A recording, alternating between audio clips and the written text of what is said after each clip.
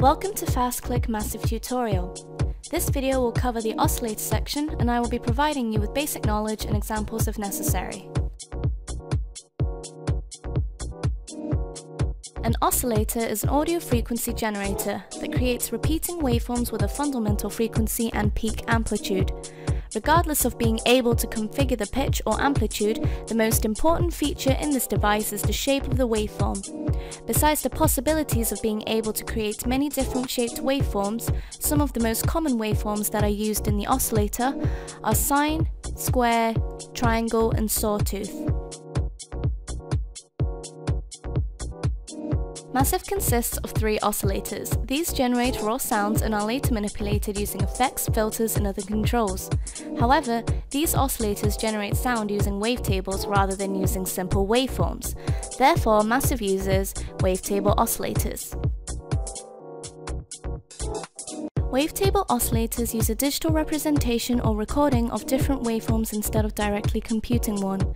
It contains not one but at least 2 waveforms, such as square to saw 1. This is the default selection on every oscillator in this plugin. For other wavetable selections, there is a menu button above each oscillator. Let's move on to the controls. This controls the main pitch of the oscillator. You can set these by semitones and cents.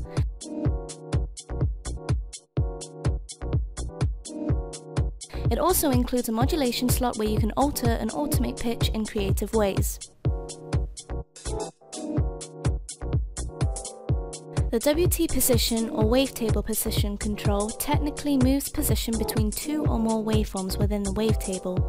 The number of waveforms depends on the type you choose. For example, based on the default square to saw 1, if you imagine the 2 waveforms as 2 tracks, one on top of the other on a sequencer, moving the control from left to right will be the equivalent of moving vertically between the 2 waveforms. In simple terms, turning the control to the very left will be set to the square waveform, and to the very right it will be set to the saw 1. Having the control in the middle will play a bit of both.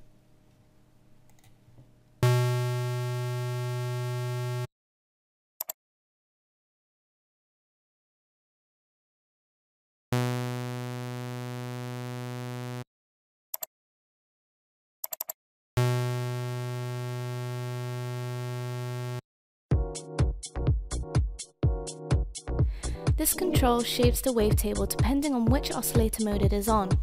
Looking at the top of each oscillator next to the wavetable selection button, there is another button that gives you a menu to select between spectrum, bend positive, bend negative, and bend positive negative, and Formant.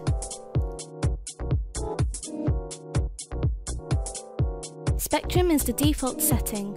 It reduces higher frequency harmonics of the waveform. It works in a similar way of a low-pass filter cutoff. The higher the intensity, the more reduction on the higher frequency harmonics.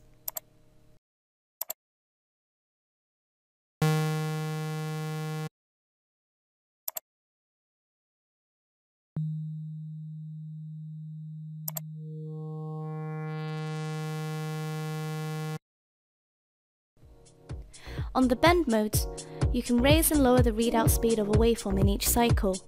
For example, the waveform is read slow at the beginning and fast at the end. Here are the following settings and definition for each bend mode.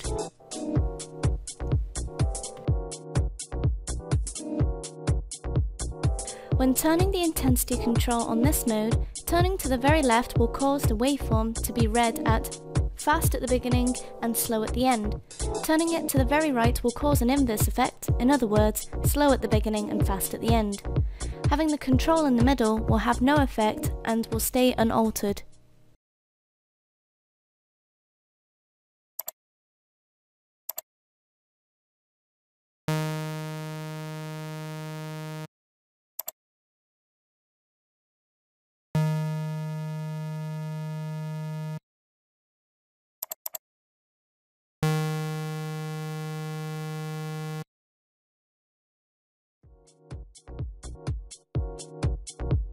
Turning to the very left will have no effect and it is unaltered. Think of this as half of the negative positive setting.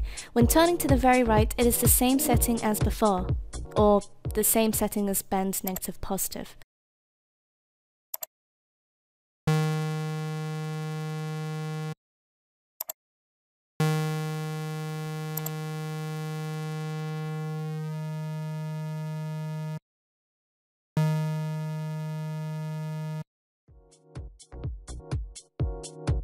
This works exactly the same way as bend negative. When turning to the very right, the waveform will be read fast at the beginning and slow at the end. Having the controller to the very left will be set as unaltered.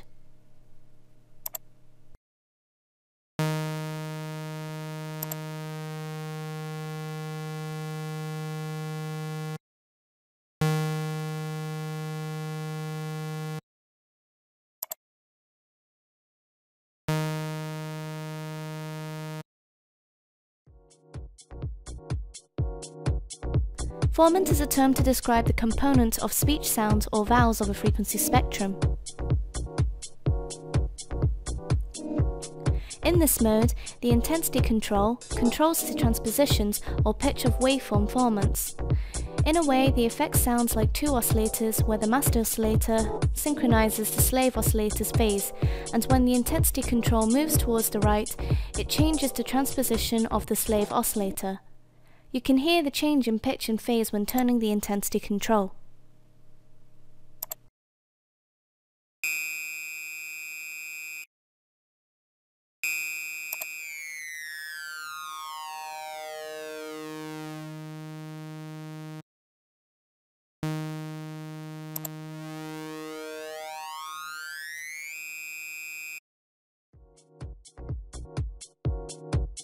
This controls the output volume of each oscillator and balances its overall sound. You can also route modulators like the LFO to create tremolo effects or even create a sidechaining-like effect. This ends my tutorial. Thank you for watching and make sure to subscribe to my channel.